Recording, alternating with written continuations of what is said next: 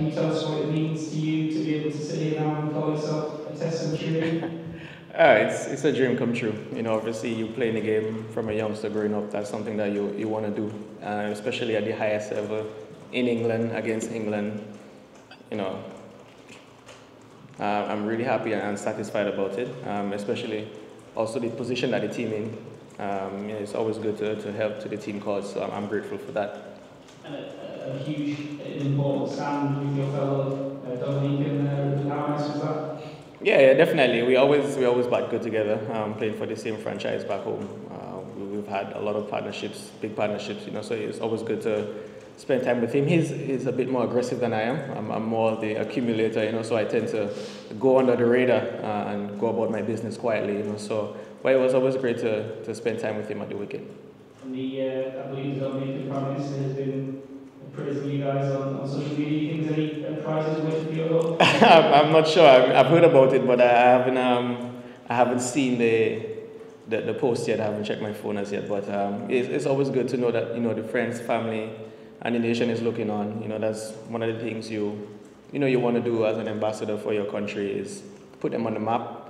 Always have a positive light, for your country. So I'm really grateful for that.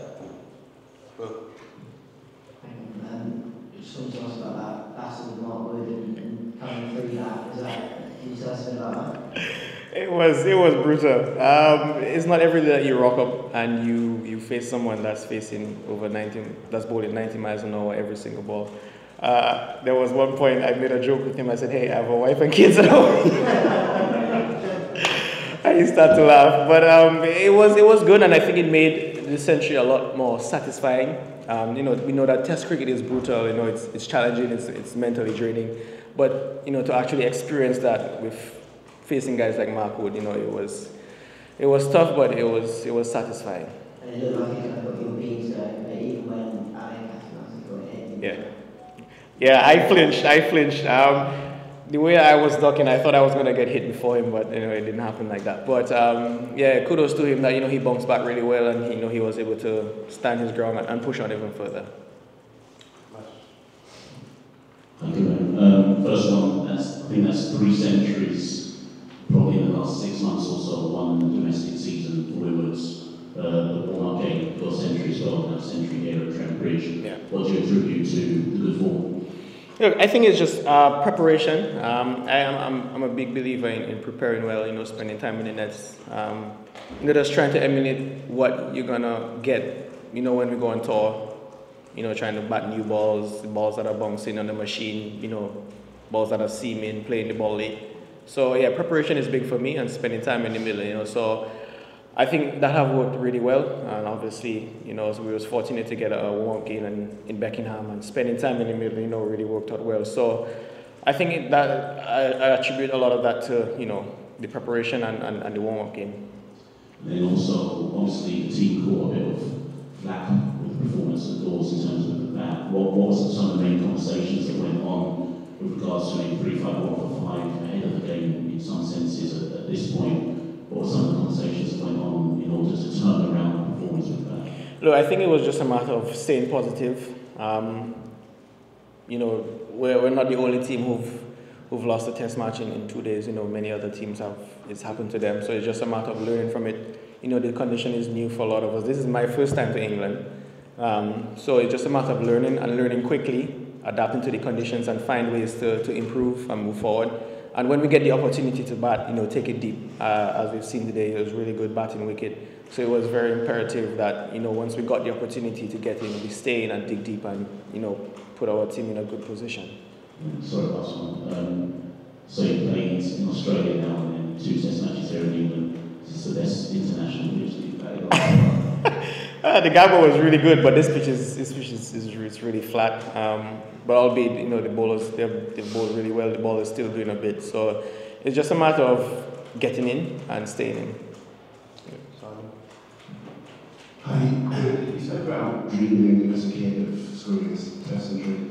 Was there a point, and it's probably taken longer than you might have expected to get this chance? Yeah. Were there points where you thought it was never going to happen? There were times where, you started to doubt yourself and, you wasn't getting the opportunity. There were times where, to make the test team, obviously because of COVID, we had something called the best be best, where they would bring guys in and then they would split the squad up into two and then we would have warm-up games and practice games to select the team. I think I've taken part in that 6 or 7 times, and every time, a selector or the coach would come to me and say, we're not going to select you, we're looking in this direction. And, so every time I went to a best, it just took a little bit out of me, but, I'm just grateful that I stuck with it and, things are working out, so I'm happy for that. And your long-term coach, Sam Kernan, was, I think, here today, watching you. Have you had a chance to speak with him? Because, for instance, you're in England, and what does it add to the experience today? Oh, yeah, definitely. I've been doing some work with Sam over the past couple of months. Obviously, we're grateful to have an indoor facility back home. Sun, wind, rain, we were able to, bat some balls, Alec and I, and he's always had an open door, whatever time in the morning, whatever time in the evening. So it was just really good to have that ability to prepare. And, but yeah, having him here in England is always nice, we message up each other and just have, conversation of what to expect and, the conditions, And obviously he lives here, he's played here. So it's always good to have someone like that you could refer to. Okay, last one in the room, please. Sorry, hi Kavem. Just building on what you just asked there. Obviously you're 31, you've got your main test century now. I know you've been to university and done a couple of degrees. How close were you to thinking about going and doing something else maybe? Not that close.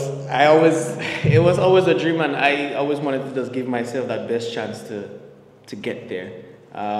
There were times where I had a little bit of doubt, but I never thought about giving up.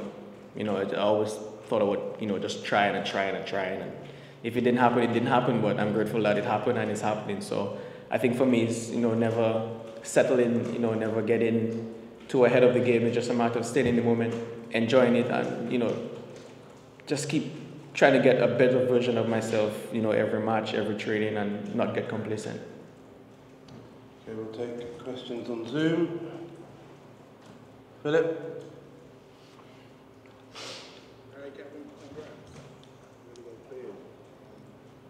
Tell us a little bit about that master's degree, though, and the journey at the university, because you must be the first Test cricketer ever to have a master's degree in whatever it is, I can't even pronounce it.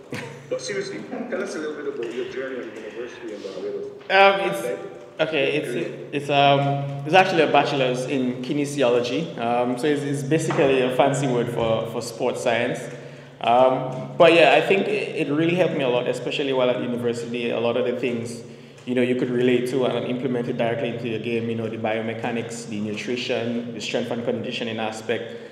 So I think it really helped me understanding, how the body works and how I can implement that into my game. And just being a student athlete, going to university and playing first-class cricket, it really helped me prepare for life and, to instill disciplines in me that I'm, really applying to me being a cricketer, traveling, being on tour, just doing the right things. It has come a long way, and I'm really grateful for that. Being in the university has really helped shape me as a person and not just a cricketer, so I'm grateful for, that opportunity. And I know you're hardworking, but, being left out, emergency fielder, I remember last year in Dominica, Alex made his debut. You were the emergency fielder and, you did everything a team man to be required of. Did giving up ever cross your mind? Did you ever think that at Salem you might never play a test match? And looking at that pass, how rewarding is it today to actually get 100? No, I didn't think about giving up or thinking that it would never happen. Like I said, there were times there was some doubt. But I think seeing, my fellow countrymen playing test cricket and being in and around this setup, it only, increased that hunger and that drive. And I'd always tell myself, listen, if they could do it, I could do it. And, it's just a matter of giving myself the best opportunity to get there, So I'm really grateful for that. Like I said, I'm here now. So it's just a matter of continuing that vein, not getting complacent, not being relaxed, but always looking to push the envelope and find ways to improve myself and the team performances.